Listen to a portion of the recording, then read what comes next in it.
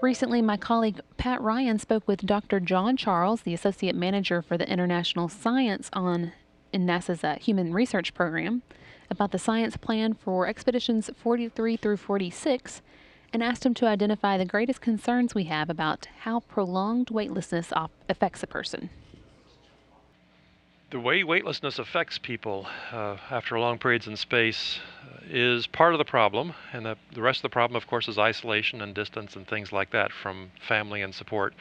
But the weightless problems are I think, very interesting, and they concern loss of bone mass, that is, the loss of bone structure and integrity, because the bones are no longer hefting around our bodies and under 1G. The muscles that make those bones move also get weaker.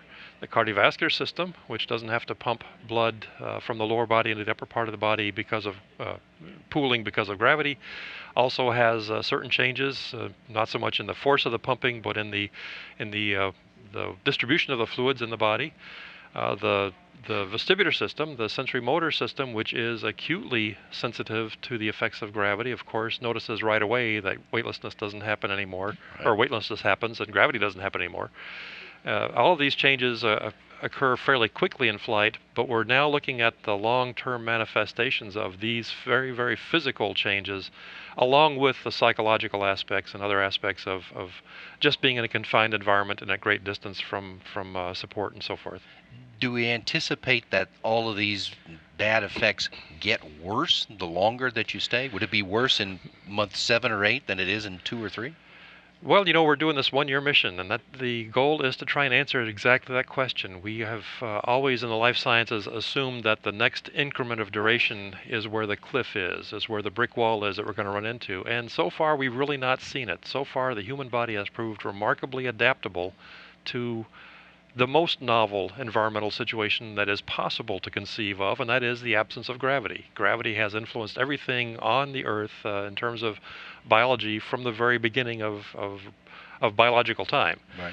And now we're finding that those resources that the body has to take care of itself in different attitudes, different postures, different environments on the ground are also pretty good for living in the absence of gravity, as long as you maintain pressure and temperature and food and things like that. So we are not yet encountering the cliff. There's no here be dragons on the map that we've encountered so far. We're finding that many of the changes that occur in the human body physiologically occur fairly soon, that is within days, weeks, even months of time and weightlessness. But after 3 or 4 or 5 months, our bodies would be pretty well accommodated to weightlessness as far as we know. Now, that's a big caveat because we don't have many other data points beyond those first few months. But things seem to level off, and we seem to be approaching something that some people call a space normal state. That is, you're through the turmoil and the uproar of the adaptation and the accommodation process.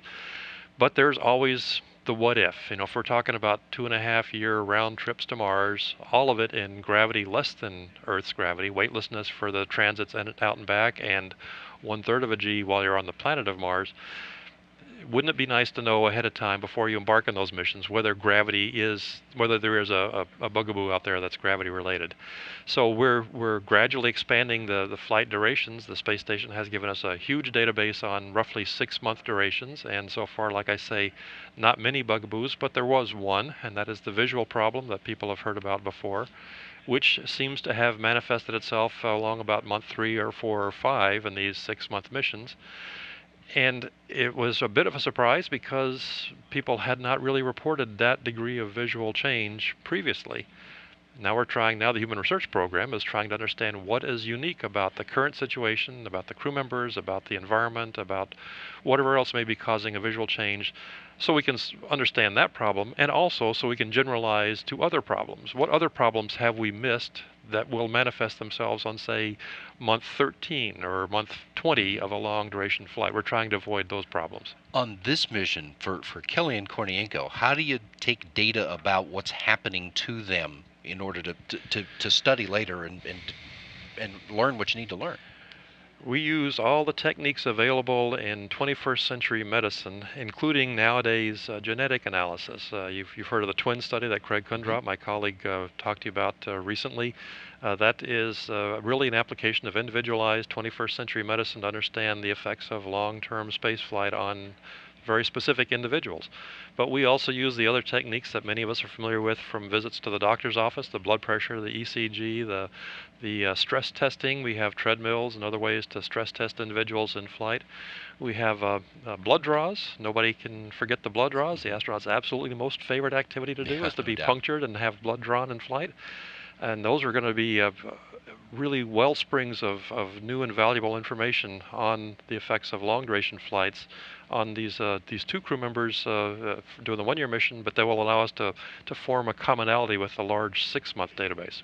We also have, but wait, there's more. We also have a large set of psychological and psychosocial investigations, because the Human Research Program considers the psychological, psychosocial aspects of long-duration flights off beyond Earth's orbit and off to Mars as some of the most significant, the most profound potential problems that we might encounter.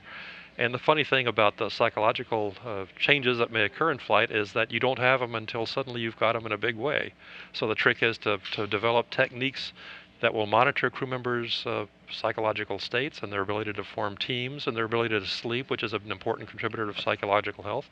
And then using those techniques that we may have developed on the ground and in isolation studies, apply those to long-duration missions to validate them in the actual flight environment. But part of the study now is to find out just exactly what they're capable of doing when they do return to Earth at the end of the year.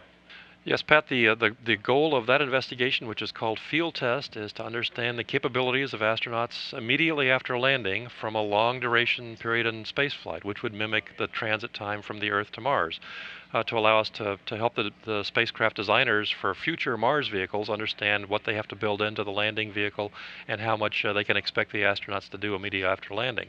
This is a very exciting and actually a very, I want to say, popular. It's enthusiastically supported by the crew members, the astronaut office, as well as the scientific community, because it's a good demonstration of what people can do immediately after landing, and it has operational and scientific benefits. And I think it's also interesting to note that in this case, in the 1-year crew, a lot of these investigations are joint work by American and Russian scientists in ways that hadn't happened on this project up to now. That's exactly right. In fact, these were two separate ideas that were promoted by all of the space station program managers, the U.S., Russian, European, Japanese, Canadian. They said, we would like to understand what happens on a 1-year mission, and we'd also like to see more joint activities between the partners, taking advantage of the resources that each brings to the space station, and breaking down any artificial barriers between the modules so we can move hardware back and forth, crew members back and forth, take advantage of equipment that's in one and crew members that are in the other, and so forth.